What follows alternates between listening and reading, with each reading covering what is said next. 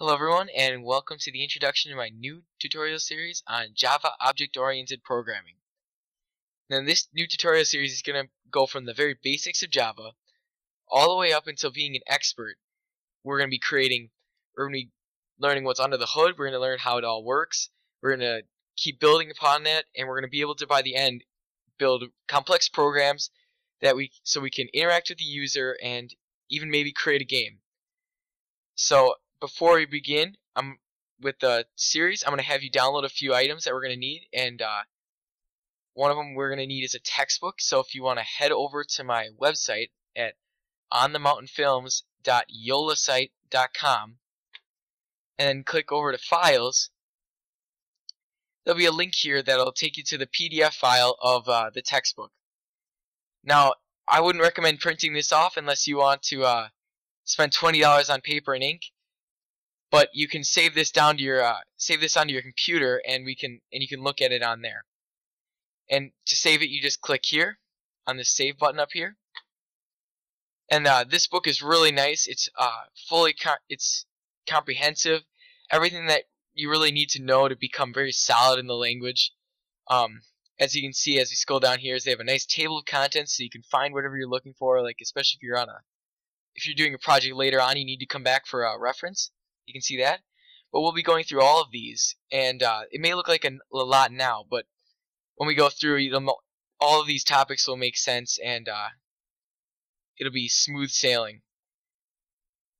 So we can come down here, and you can see there are links embedded inside of the PDF, so you can click and go to like external websites for more information, or check answers, because there are practice problems at the end of each chapter, and I'm going to ask that you do those because it'll help you become a better programmer in the end. And before we start the first tutorial, if you'd want to just read chapter 1 and 2, they're not too long, but chapter 1 talks about how everything goes on in behind the scenes with Java and how everything works, like computers and stuff in general. Talks about how the CPU accesses data locations for running code and stuff and such. And chapter 2, we'll just skip down. Another nice feature is it has these chapter markers right here, and helps you get around the book really nicely. I really like it.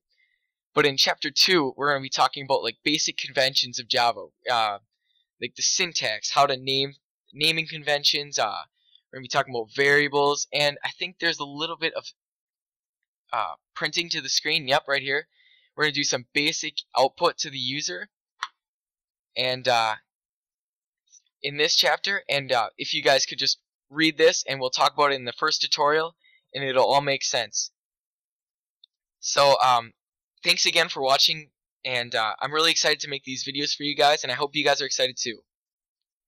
If you could just if you have any questions, you can head back to my website,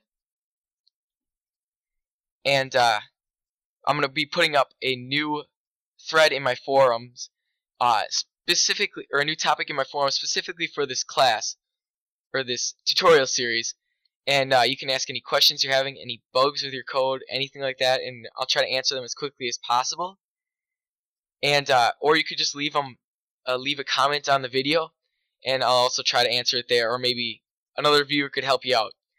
I'll be releasing these tutorials very soon, and thank you for watching.